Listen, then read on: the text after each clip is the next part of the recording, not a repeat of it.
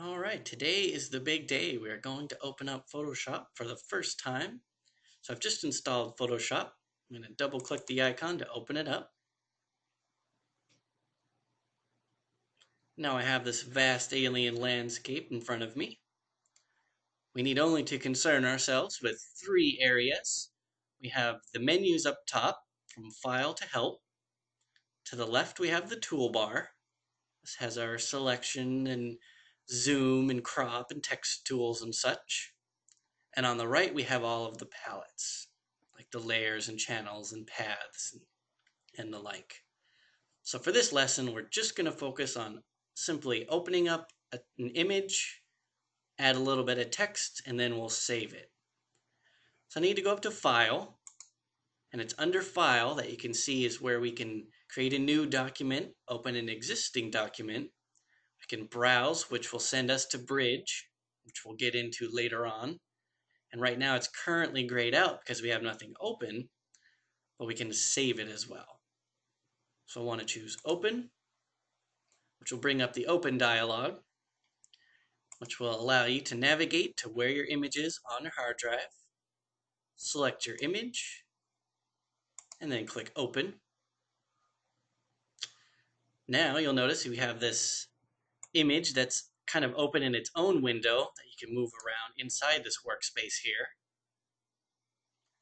And if you don't have these rulers to the top and left, click View, and then Rulers right here. By clicking that, you can either hide or reveal them. And I'll position this to how I want it. Down here at the bottom right, you can kind of drag it out, make this window a little larger. So the only thing I want to do right now is we're just going to look at the text tool right now. So the text tool is represented by this little T here. So click that. Then up at the top, you'll see that we have Times New Roman is the current font, and I could change that. Then we have the font style, such as regular, italic, and bold, and such.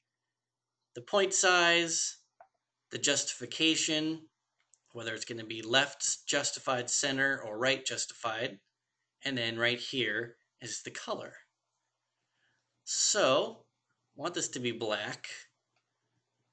I'll select Impact. Be the text.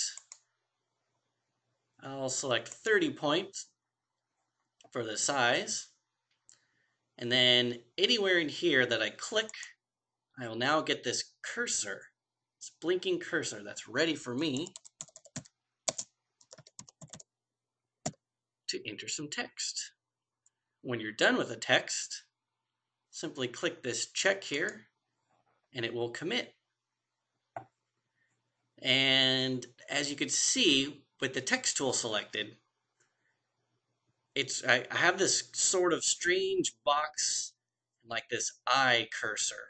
And if I move it over the text, the little box goes away, suggesting that I can select or put my cursor anywhere inside this line of text.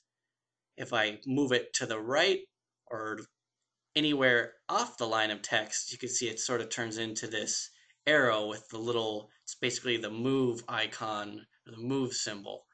And when that happens, you could kind of click and drag anywhere to move the text. So for now, this is all I want to do. I just have this text, click the check to commit it, and I want to save it. By default, it's going to save, or it's going to default to the PSD format, rather. Because if you look right down here at the bottom in our layers palette, which we'll customize and move later on, I have two layers. I have the background layer here, which is my image, and then the text layer, which it automatically added as soon as we added some text. So when we save this, by default, it's going to recommend that we save this as a PSD, which is a Photoshop document. Now, that's good, that's what we want, because that will save this document in layers. And then eventually we can open up, the PSD later on and we can edit the text or edit the graphic. That's the benefit of the saving in layers. So that's all we're going to do for now. So go up to File and go down to Save. This brings up the Save box.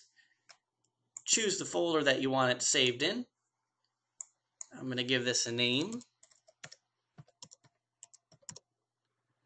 And then underneath that is Format. And PSD is currently highlighted. But if it's not, you can click on the down arrow. That's usually the first one here. Click Save. This dialog might or might not pop up. And this basically means maximize compatibility. That's just making this image more compatible with older versions of Photoshop. Click OK. And now we have saved our first PSD that contains a little bit of text. And we'll look at this further in the next few lessons.